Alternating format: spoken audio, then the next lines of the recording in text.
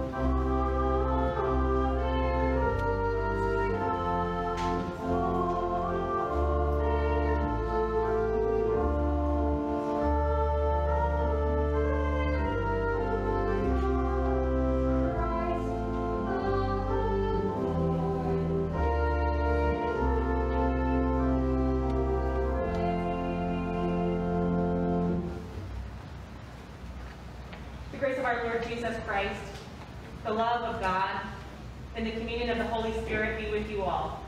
And also with you. And let us pray. O God of justice and love, you illumine our way through life with the words of your Son. Give us the light we need and awaken us to the needs of others. Through Jesus Christ, our Savior and Lord. Amen. A reading from Amos. Alas, for you who desire the day of the Lord. Why do you want the day of the Lord? It is darkness, not light. As if someone fled from a lion and was met by a bear, or went into the house and rested a hand against the wall and was bitten by a snake. Is not the day of the Lord darkness, not light, and gloom with no brightness in it? I hate, I despise your festivals, and I take no delight in your solemn assemblies. Even though you offer me your burnt offerings and your grain offerings, I will not accept them, and the offerings of well-being of your fattened animals I will not look upon. Take away from me the noise of your songs. I will not listen to the melody of your harps. But let justice roll down like waters, and righteousness like an ever-flowing stream. The word of the Lord. Thanks be to God. We started our stewardship campaign with a psalm that may be familiar to some of you, the 23rd Psalm. And today we're doing another one that I hope is familiar to you, and that I hope it brings you hope. It's a beautiful psalm, and I'm going to read it for us now, and just listen to it, and I hope that it inspires you and fills your hearts this morning. Lord, you have searched me out. O Lord, you have known me. You know my sitting down and my rising up. You discern my thoughts from afar. You trace my journeys and my resting places, and are acquainted with all my ways. Indeed, there is not a word on my lips, but you, O Lord, know it altogether. You encompass me, behind and before, and lay your hand upon me. Such knowledge is too wonderful for me. It is so high that I cannot attain to it. Where can I go then from your spirit? Where can I flee from your presence? If I climb up to heaven, you are there. If I make the grave my bed, you are there also. If I take the wings of the morning and dwell in the uttermost parts of the sea, even there your hand will lead me, and your right hand hold me fast. If I say, surely the darkness will cover me, and the light around me turn to night, darkness is not dark to you. The night is as bright as the day. Darkness and light to you are both alike. For you yourself created my inmost parts. You knit me together in my mother's womb. I will thank you, because I am marvelously made. Your works are wonderful, and I know it well.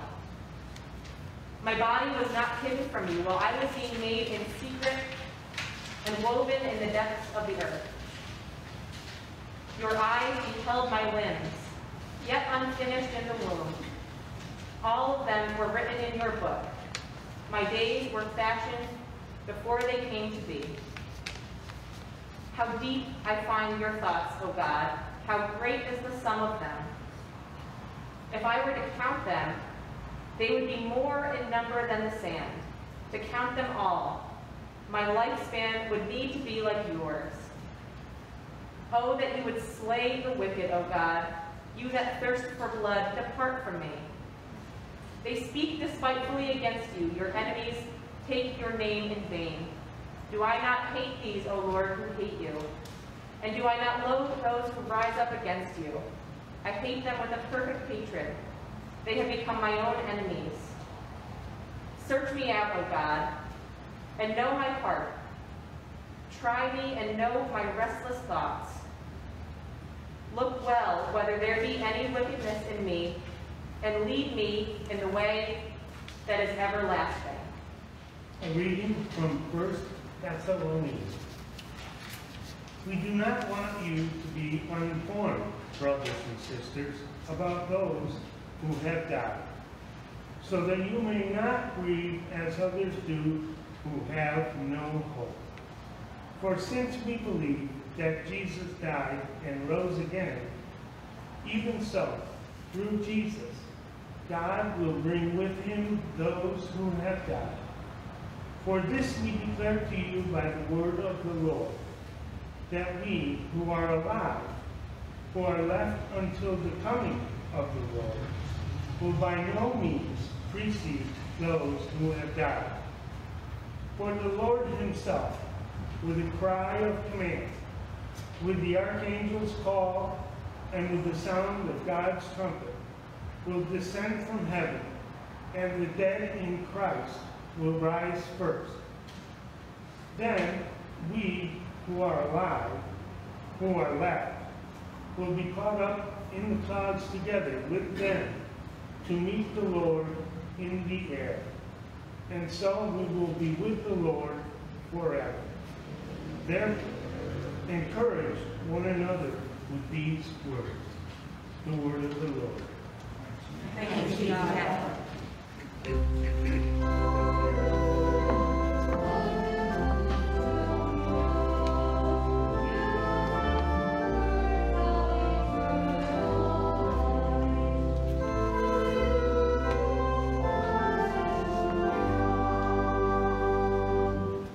Gospel of our Lord according to St. Matthew, the 25th chapter. Glory to you, Lord. Jesus said to the disciples, "Then the kingdom of heaven will be like this. 10 bridesmaids took their lamps and went to meet the bridegroom. 5 of them were foolish, and 5 were wise. When the foolish took their lamps, they took no oil with them. But the wise took flasks of oil with their lamps. As the bridegroom was delayed, all of them became drowsy and slept. But at midnight there was a shout, 'Look, here is the bridegroom, come out to meet him.' Then all those bridesmaids got up and trimmed their lamps. The foolish said to the wise, 'Give us some of your oil, for our lamps are going out.' But the wise replied, 'No, there will not be enough for you and for us. You'd better go to the dealers and buy some for yourselves.' And while they went to buy it, the bridegroom came, and those who were ready went with him to the wedding banquet. And the door was shut. Later the other bridesmaids came also, saying, 'Lord, Lord, open to us.' But he replied, 'Truly I tell you, I do not know you. Keep awake, therefore, for you know neither the day nor the hour.'" This is the gospel of the Lord. Please be seated. A very simple gospel text for a very simple and uncomplicated week that we are all having. So I'll begin by saying something that I'm sure goes without saying for most of you. I'm not a politician. I'm a preacher, and I'm your pastor. And I hope it also goes without saying that I love each and every single one of you, and I love your families, and I love you all for who you are. My experience here at Our Savior is that you are people who really genuinely care. When you show up here every week to purchase, package, and distribute meals to our neighbors, you don't ask them questions. You don't ask them where they're from or where they're going, or how much money is in your bank account, or what's your religion, what's your race, what's your ethnicity, what's your sexual orientation. You don't ask them who they voted for. You just feed them. And you get to know them. And you listen to their stories, and you offer grace and mercy.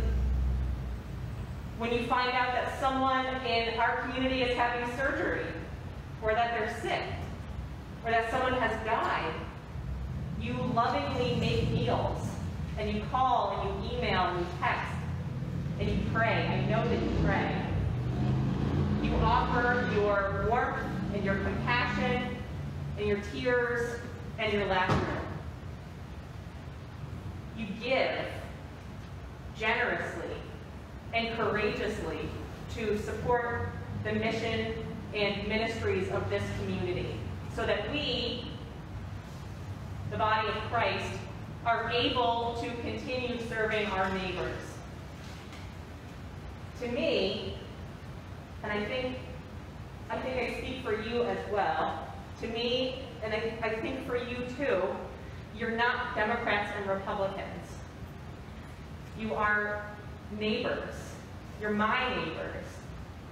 You're each other's neighbor. You're beloved children of God. You are followers of the way, the truth, and the life. There are people sitting in this room this morning who are elated. And there are people sitting in this room this morning who are heartbroken and disappointed. There are people in this room who have lived in fear for the last 4 years.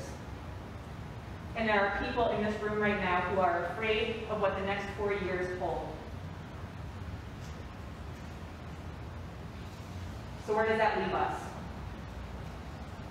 Where does that leave us? It leaves us here, in this room, in this community, joining us online.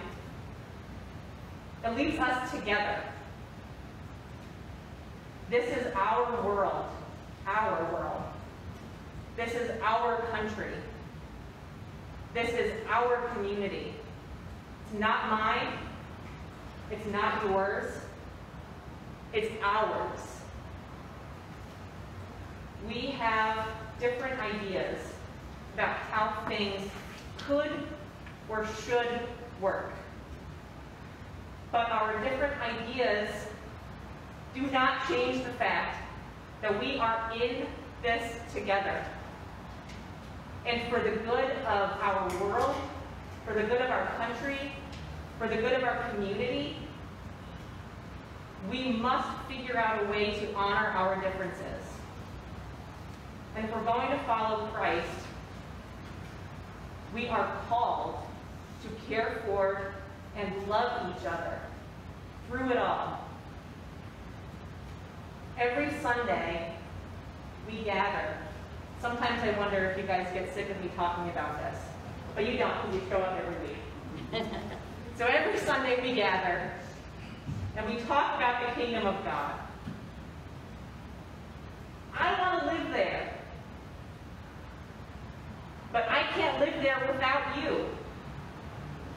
And you can't live there without me. We are in this together. You and me, members of our community, our elected and our appointed officials, despite what you may have heard online or seen in memes or seen in the media, we are human beings. No matter how the powers that be try to divide us from each other into different tribes, different factions, Democrat and Republican, Christian and Muslim, black and white, we must always keep in mind that our commonalities far outweigh our differences. We're human. We're vulnerable. Maybe we like to pretend that we're not, but we are. And we're passionate. And we rejoice. And we hurt. And we love. This parable is challenging. It can be challenging in an easy week. But I think more than anything, this parable is an excellent illustration of our humanity and how God is with us. And God is calling us to be with each other too. So here we are. We're talking about the kingdom again. And again, Jesus presents us with a story, an allegory. 10 bridesmaids are waiting for their bridegroom. Half are foolish, the text says, because they didn't bring enough oil for their lamps. The other half are wise because they did. And yet all the bridesmaids fall asleep while they're waiting. But when they wake up in the middle of the night to the news that the bridegroom is almost there, late, might I add, the wise bridesmaids refuse to share their extra oil with the foolish bridesmaids. Instead, telling them, run off and buy your own. Well, they do that, and then they come back and nobody will let them in. The bridegroom refuses to acknowledge them. The kingdom of God is like this, Jesus says. So if you're like me, and you're reading this text, you're hearing this text, you're probably thinking to yourself, if this is the kingdom of God, I'm in big trouble. Some exclusive party where you have to be totally prepared to get in. I think if this is the kingdom of God, most of us are in pretty big trouble. So, a word of caution then. You can read this parable as accusatory of the foolish bridesmaids. Like they did something wrong, and therefore they deserve to be cast into the outer darkness. But if we're honest with ourselves, we'd be casting ourselves into the outer darkness then too. If we're honest with ourselves, at one time or another, we have all been the foolish bridesmaids. At one time or another, we have all been ill-prepared. At one time or another, we have all experienced questions and doubts. Our faith has been shaken. Pandemics, for example. Not that any of us would have experience with that. Health diagnoses, broken relationships, loss, tragedy, things within our control that break our hearts, and things well beyond our control that devastate us and leave us pounding on the door. Lord, Lord, open the door. But so, because we believe in a God of grace, which we do, because we have faith that God is drawing near to us, we're almost to Advent, and that nothing can or will separate us from the love of God, not sin, not our foolishness, or circumstances within or beyond our control. We know, I hope we know, that there is more to this parable than meets the eye. It would be a very easy sermon to preach if I said, Jesus wants you to stay awake. We'd all be very tired. Jesus wants you to stay awake, have your lamps lit, and be ready for action at any given point in time. And if you're not, you're a hell-bound sinner. That would be an easy sermon. But that's not what's going on here. It's not. Because that's not the God that I know, and I'm confident that's not the God you know either. So, what's going on here then? So this is an apocalyptic text, a story about the return of Christ. It's been interpreted and much debated for the last 2,000 years or so, give or take, as a demand for you to be ready. You better have faith to be ready for Jesus to come back. And you better be prepared to do whatever it takes to save yourself, rather than trusting in God's infinite and unimaginable love. But we know different. We know, as I said, that ours is a God of grace. And we know this because this is the Creator that we experience each and every single day.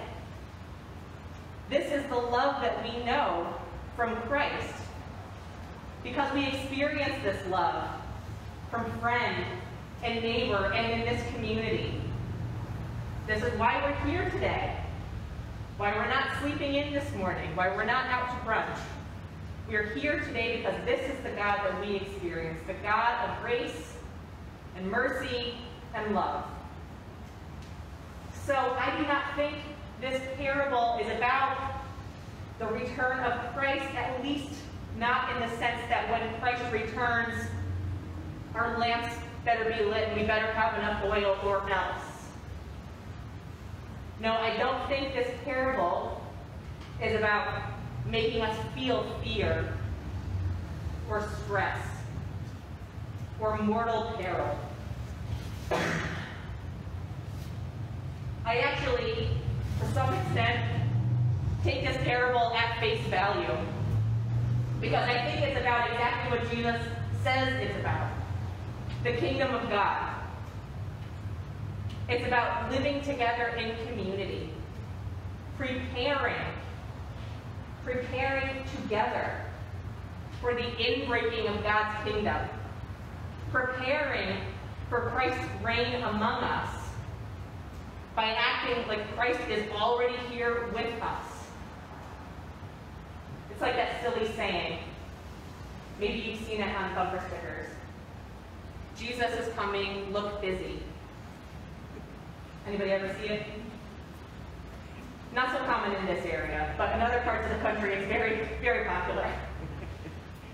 Jesus is coming, look busy.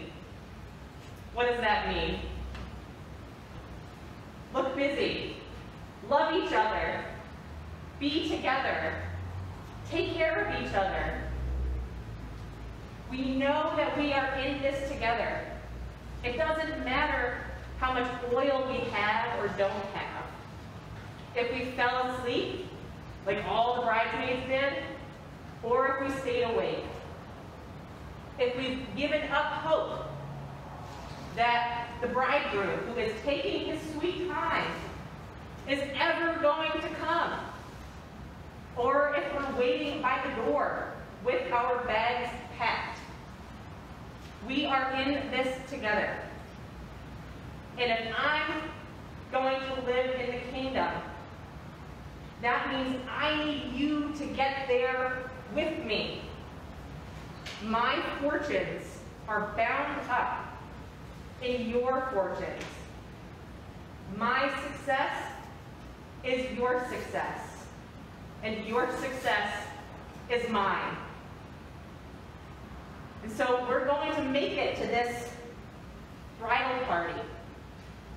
If we're going to reach the kingdom, we ought to start acting like we, all of us, have been knit together by God, as the psalmist says, that each of us is fearfully and wonderfully made, that we're here to love each other and support each other and to be together for joy. When Matthew's gospel account was written, we talked about this a couple weeks ago.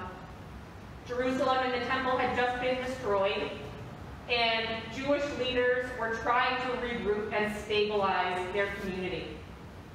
And they were doing this by cutting down rebellious and heretical strands of Judaism, of which the Jesus movement was one. They were drawing lines in the sand about who was in and who was out. This parable, when Matthew wrote it, it was really happening to real people like you and me. Real people were being cast out of their families, out of their homes, having their children ripped away from them, having their spouses ripped away from them, being told, you can't come back to the synagogue, you're not welcome here. Being told, you can't play with us anymore, you're not part of this community anymore, you're dead to us. So this is a story about real life, about religious leaders who literally shut the doors on the Jesus movement, about communities and families that were being ripped apart by ideas. An idea that God loves everyone, that God has saved everyone, that there's nothing we can do to save ourselves because the work has been done already for us. ideas that ultimately bred violence and despair and division. None of this, of course, will sound at all familiar to any of you. It's a good thing that we are far more evolved than our ancestors in the first century, that we would never quibble with each other over ideas. And none of you are laughing, and that was a joke. Thank you. We're smiling. Oh, thank you. I appreciate that, Lynn. Thank you. You can't see it. You can't see it. Perfect. Well done. Okay, so all joking aside, of course we have this experience. Of course we know what it's like, individually and collectively. Of course our families experience conflict. Our communities experience division. Of course violence and frustration are not unique. You can open a history book, right, Carl? They're not unique to any one period in time, which is why this faith of ours is timeless. Our faith in God who takes on human flesh in the person of Jesus in order to proclaim that the kingdom of God has drawn near, that our sins are forgiven, that we are saved by the grace of God, not by ourselves, but by Jesus. We don't have anything left to fight over. All that's left for us to do is to love each other. Jesus is changing everything. God's love is working wonders in us and in our world. But we must be willing to allow that change, those wonders, to enter into our broken hearts and our broken relationships and our broken communities and our broken world, and to restore us and make us whole. We must know that when we send half the bridal party away because we have refused to share our oil, we do a disservice to the whole bridal party. When our neighbors are left out in the cold, they're not the only ones who suffer.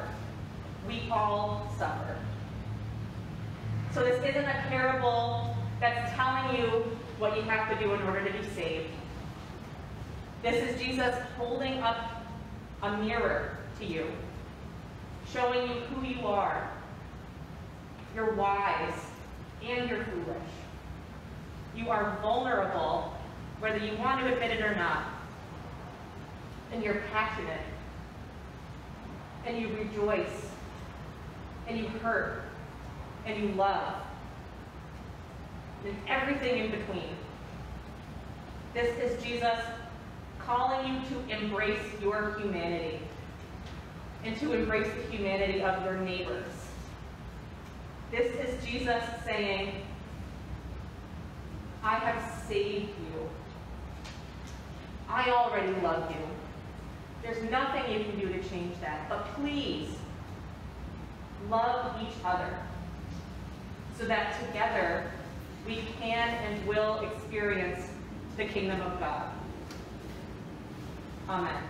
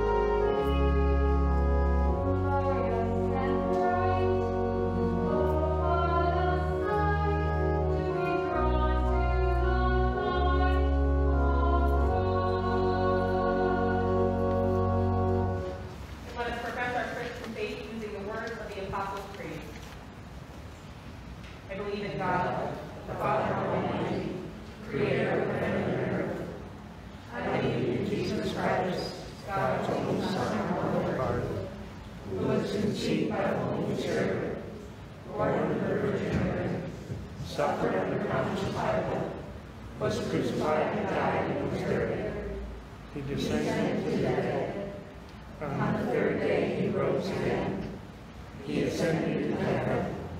He is seated at the right hand of the Father, and he will come to judge the living and the dead.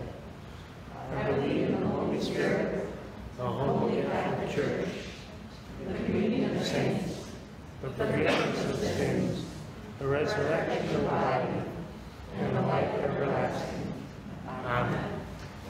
Longing for Christ's reign to come among us, we pray for the outpouring of God's power on the church, the world, and all in need. Holy God, rouse us to deep praise as we gather for worship. Enliven our worship with sincere and heartfelt song.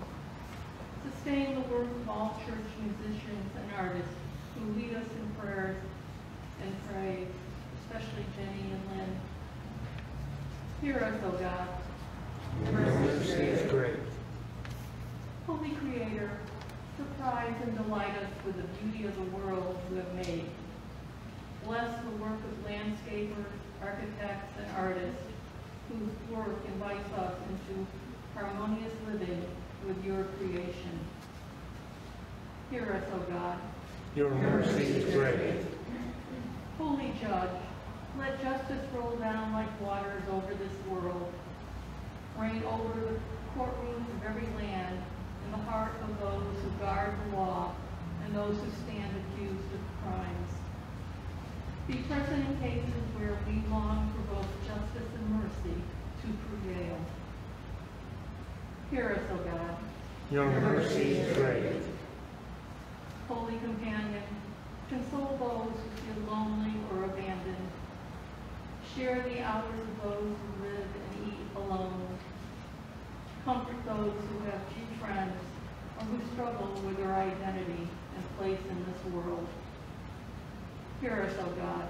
Your mercy is great. Holy Protector, be with all observing Veterans Day.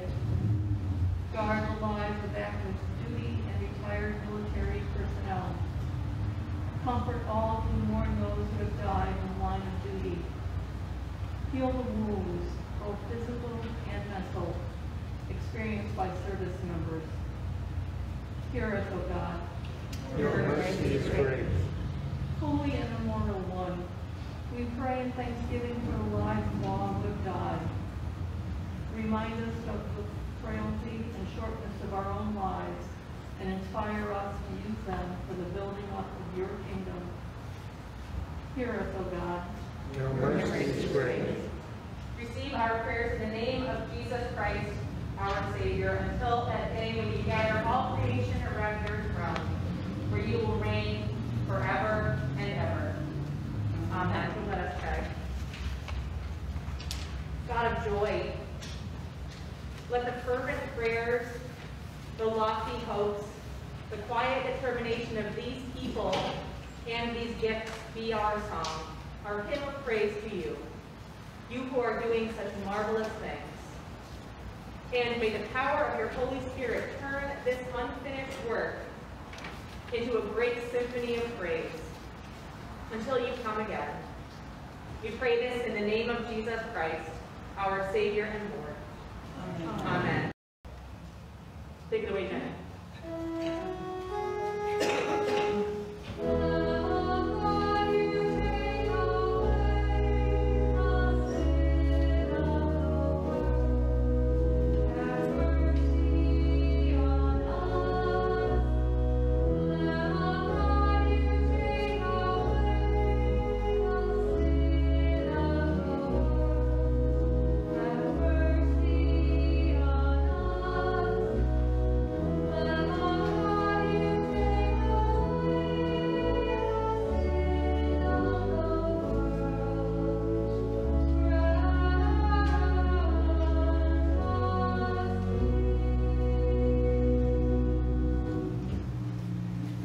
The ocean roars, the floods clap the shores, the wind sings over the hills.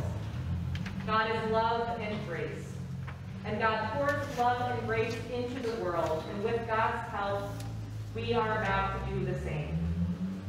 Go now, good people, to roar, clap, and sing. Let's give everything we have together for joy. And go with the blessing of Almighty God, Father, Son, and Holy Spirit, now and forever. Amen.